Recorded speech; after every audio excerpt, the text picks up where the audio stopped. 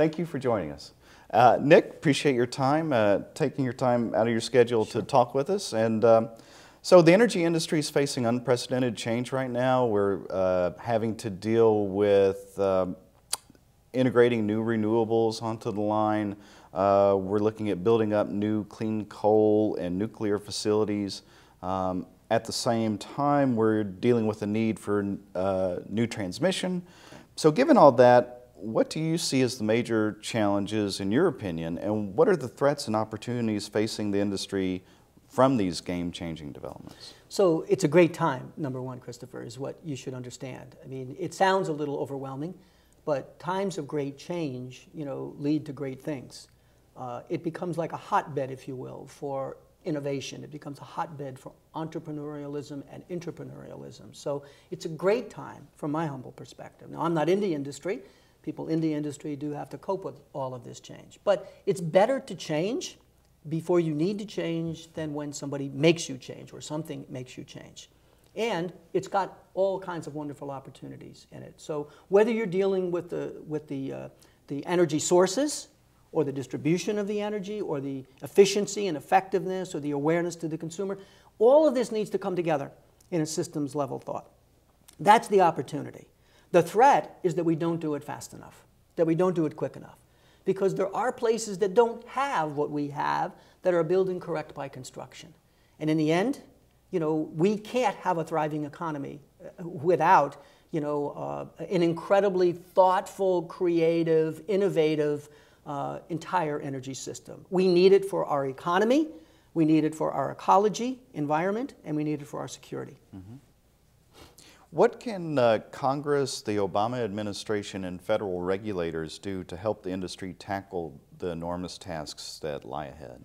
So the first thing they need to do, Christopher, is they need to listen better.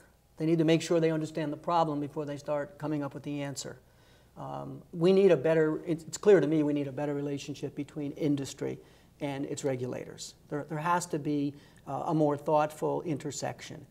That's not just at the federal level, that's at the local level. Because as you know, energy has local regulations, state regulations, as well as federal regulations that it needs to deal with in this country. So I think that there's much that can be done. If they could adopt the attitude of being an enabler, they would be so much better off. You need what? The problem is what? Let me do some research in this area to help you be able to do that. Mm-hmm. Oh, these rules are really not getting the desired effect. Could we change those rules, regulations, in order to give you the desired effect that you need? You have to remember, in this industry, the industry is the dominant factor here, not the government. I mean, the industry spends huge amounts of money, orders of magnitude more money on what they do than what the federal government spends, in trying to aid, abet, or help the industry. So I think the government, if it just took a step back at all levels and kind of made sure that it was engaged correctly with whatever, the transmitters, the sources of energy, the providers of energy, the people who are going to make the grid smart or distribute it in different ways, and the consumers, I think they'd be all so much better off. Mm-hmm. Building off of that, the government has spent tens of billions of dollars on energy infrastructure, smart grid, energy efficiency, and R&D as part of their economic stimulus efforts.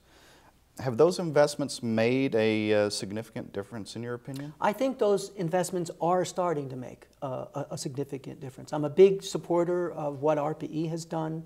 I believe in the innovation hub that the Department of Energy started. But mostly I believe in the people. I believe in the national labs. These are wonderful people. They are gifted, talented, some of the best and brightest people anywhere in the world work in our national labs. So I'm all for continuing to make these investments. There are long-term issues. There are long-term research items that need to be dealt with, that they're better suited to deal with. But I do want to see them all come closer to industry. I want to see them not just coming up with the answer for the answer's sake. I want them asking, and the problem is what first, and then engaging. Mm-hmm. Great. All right. Well, thank you so much for your time, It's Nick. my pleasure, Really Christopher. Appreciate it. Good to see you. All the best to you.